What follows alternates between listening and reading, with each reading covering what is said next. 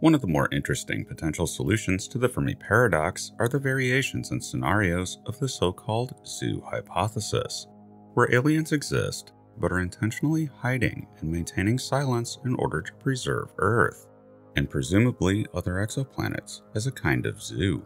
But within the overarching question of the zoo hypothesis, the really important question is why? Why go through all the trouble to conceal your existence just to isolate Earth? So here are 10 spooky zoo hypothesis scenarios. Number 10. Interplanetary contamination. One concern we currently have with our lander missions to places like Mars or Venus is the potential that microbes could hitch a ride and possibly contaminate with Earth life an otherwise pristine environment like Mars. This also works the opposite way. Preparations are being discussed for sample return missions from other planets in the solar system to avoid contaminating Earth with alien life. Though the reality of panspermia is that if it were possible, it's probably already happened. But we've learned our lesson with this problem here on Earth. Numerous invasive species not native to where they were brought have colonized many places on Earth, often detrimentally so to the local ecosystem. Aliens may well know this, and they may have species of their own that they know are so invasive, or they suspect vice versa, that only sterile distant observation presents little risk. And that becomes a rule, where direct contact is never established. Only contact from a distance, even a short one, is all that's ever feasible due not only to the risk of cross-contamination, but there may also be very severe physiological and environmental differences between our species and our planet, and another species that evolved on a completely different world. This galactic social distancing practice may lead to a zoo hypothesis scenario where it's just better to quietly watch a civilization, announce your presence just as soon as they come to the conclusion that biological isolation is a smart move when dealing with aliens, and we get full first contact in every way except in person. Number 9. Don't contact that which you can't understand. Imagine coming across something for which you have no understanding of. This doesn't happen very often in a modern context, but the general human response to something like that is to get away from whatever it is. Though of course, that's not universal. Rarely would anyone try to communicate with it, even if it was clear that whatever it was could communicate. This may be how it works in the galaxy. Alien civilizations are so different from each other that any attempted contact is futile, confusing, and never works. But that may not stop aliens from studying each other. Rather, they may spend enormous amounts of time trying to figure out other civilizations from afar. This is better done undercover, so as to get a clearer, unadulterated picture of what the mysterious alien civilization is like. We might just do this, in fact. If we were to discover a SETI signal, while some would advocate we try to send a signal back through METI, but most will say, hold on, that it may not be safe even at great distance, and advocate we simply stay quiet and study the newly discovered civilization and try to learn what we can about them. We might even take measures to conceal ourselves by controlling radio leakage and other signals from this world, just so the aliens never really know that we're here. In this event, it would be us and our activities constituting a zoo hypothesis scenario. We know about the aliens, but they never know about us, so far as we know. Number 8. We're being watched. One of the more common scenarios associated with the zoo hypothesis is that of watchers that passively watch us from cover, without us ever knowing they were there. This might be done to study us without the cultural contamination of knowing about alien life, in order to help us remain as true to our species as possible during the period of study. Or it may not even be that interesting, in that aliens passively watch us just to keep tabs on what we're doing, but otherwise have no interest in establishing contact with us. They might see us as too primitive for anything but scientific study of our brand of life. Another possibility is that the zoo hypothesis in this case is merely illusory, and that the real reason we don't see the activities of aliens in the galaxy is because they work on far vaster timescales than we expect them to.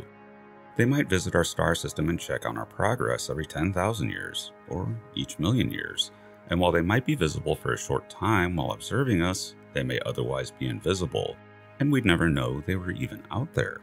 Indeed, imagine an alien spacecraft on a survey mission orbiting Earth 1,000 years ago.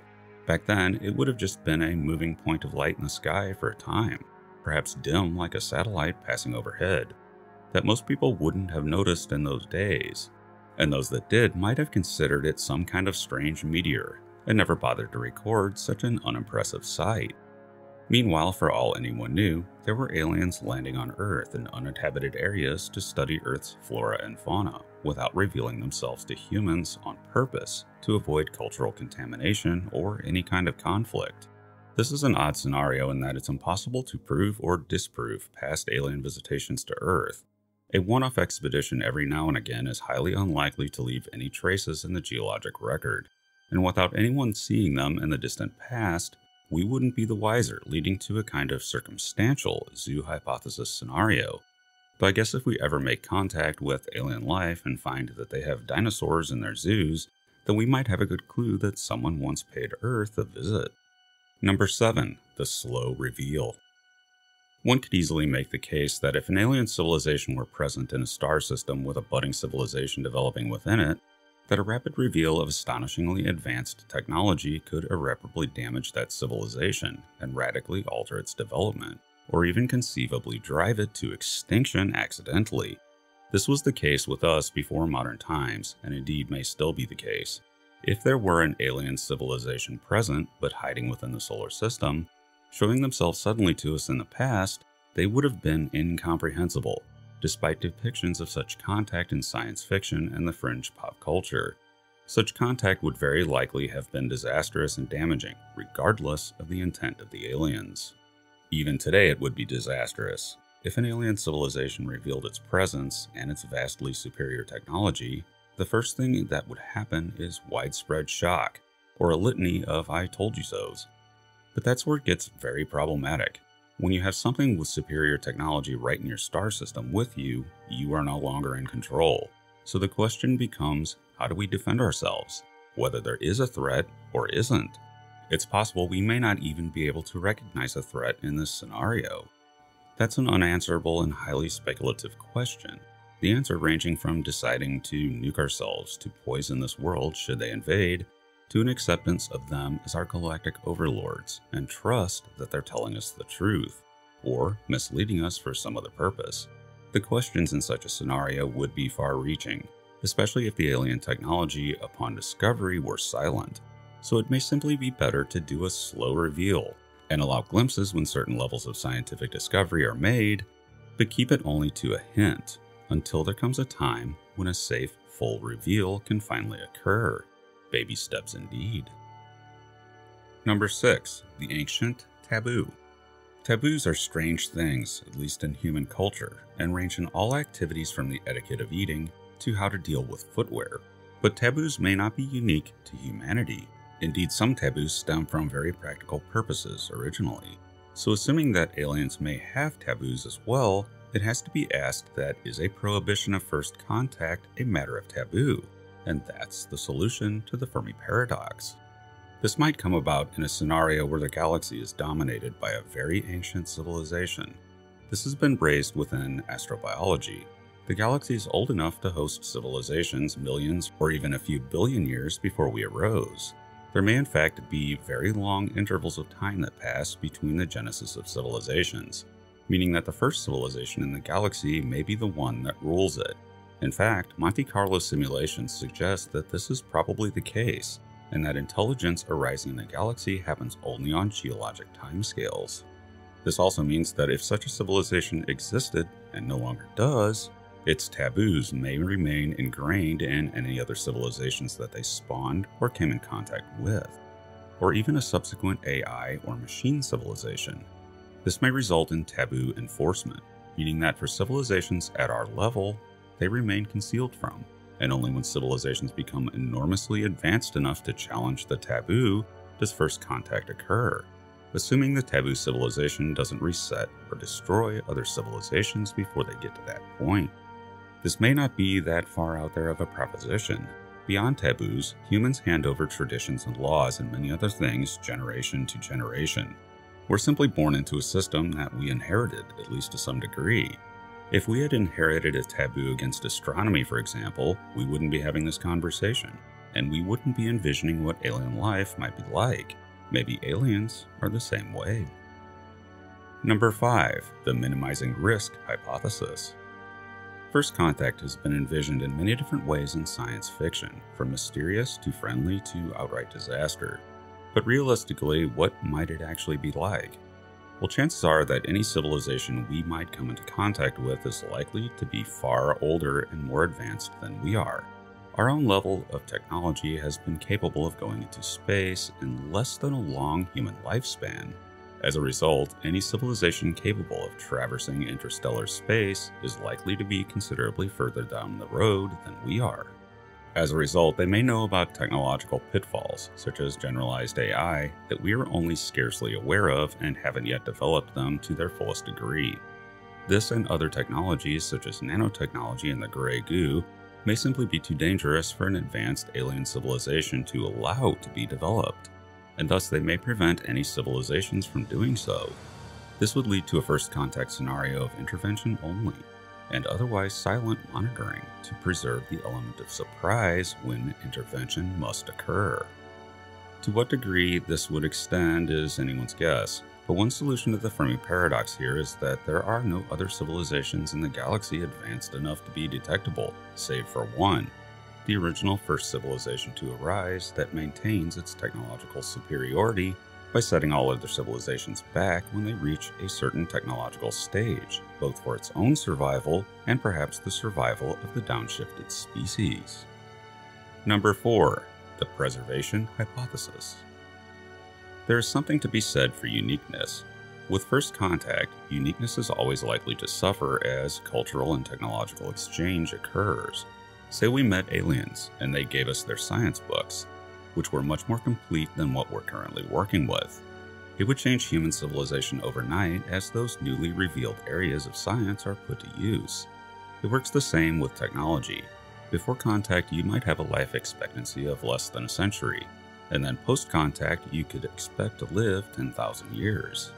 If this happens enough times, to enough civilizations in the galaxy, the end result could be a cultural and technological homogenization of all alien species within it. This might be undesirable in that it may kill the biological, cultural, and technological diversity of the Milky Way, something alien civilizations may find uninteresting and defeats the point of existence, which to them may be uniqueness. We do this ourselves when we try to preserve cultural traditions in danger of going extinct. If the world had just one culture, things would be pretty boring. This may be how the galaxy works, and that no one ever contacts anyone else and only observes simply because to do otherwise would make life in the Milky Way uninteresting and bland. While it may not seem all that spooky, if you state it another way that all civilizations are forced by someone to remain isolated and unique or else, then the game changes. Number 3. The cultural unknowns. In addition to spinning scenarios regarding the zoo hypothesis, there is a complicating factor that cannot be predicted. This involves alien cultural norms, of which we have absolutely no knowledge, that may drive a zoo hypothesis reasoning. For example, take cultural xenophobia. Perhaps aliens don't contact anyone and conceal themselves because they don't like outsiders. Or religious concerns. Take an alien religion that reveres the process of evolution to the point that they believe in no intervention in that process at all, based on religious grounds. And that's a bit scary. Altruistic, helpful aliens are one thing, but religious zealots are another. And as a result, by knowing nothing about their beliefs, you can't really predict what they will do. Perhaps they remain quiet and leave other civilizations alone for millions of years, and then strike the moment they see an omen, say a supernova, and the civilizations they wipe out go out without ever truly knowing the reason why. Number 2. There's no one out there. One of the most commonly discussed solutions to the Fermi Paradox, and one that on its face seems more on the likely end of things, is the idea that the Great Silence is simply because intelligent alien life is extremely rare. This makes a lot of practical sense, in that intelligent technological life on Earth is rare from a historical context. It took this planet a huge amount of time to produce us, and it may simply be that the road to intelligence is very finicky and few exoplanets ever get there, at least this early in the history of the universe. But there's also another option. that intelligent life is intentionally kept rare by a single civilization, and that the mere act of reaching intelligence results in the hiding civilization striking and snuffing out biological life when it reaches a certain level of intellect, and we simply aren't there yet. Another option is that intelligence is simply fatal on its own, and that anything that reaches a technological society goes extinct as a result of it, whether through exhausting resources or destroying their planet. But to invoke simulation theory, it's also possible that there really isn't anyone out there, and we are it, perhaps by the design of whomever is running the simulation. That's a different take on the zoo hypothesis entirely, in that it's not aliens running the zoo, but the simulators, whoever that may be. Number 1. The laboratory hypothesis. One of the earliest variants of the zoo hypothesis is also one of the most disturbing. It's the idea that the zoo facade is so extensive that what we think we observe in the cosmos may not be the reality of it, and that all of our measurements are simply altered or otherwise misleading. In science, this is a bad hypothesis because it fails on falsifiability, and it fails on practicality in that it would require a very elaborate scheme to make work. But the concept exists nonetheless, and one could make the argument that the fine-tuning problem, that the universe seems to be perfectly tuned for life, might support it. So if what we see is not the actual reality of the universe at distance, then why would anyone go through the trouble? This gets into the laboratory hypothesis, that we are actually in some kind of experiment being manipulated by undetectable forces that conceal themselves and control what we see. Highly unlikely, but spooky nonetheless. But within the zoo hypothesis remains one last spooky possibility, that at some point, someone will not go along with the premise of the hypothesis and reveal their existence to us, perhaps as a form of dissent against the galactic status quo, and that the discovery of alien life may be the precipitating event in a greater interstellar war. Thanks for listening. I am futurist and science fiction author John Michael Godier, currently preparing the scripts for Spooky October. I've been hard at work, and they include some concepts that I've never covered before. It's going to be good, and be sure to check out my books at your favorite online book retailer and subscribe to my channels for regular, in-depth explorations into the interesting, weird, and unknown aspects of this amazing universe in which we live.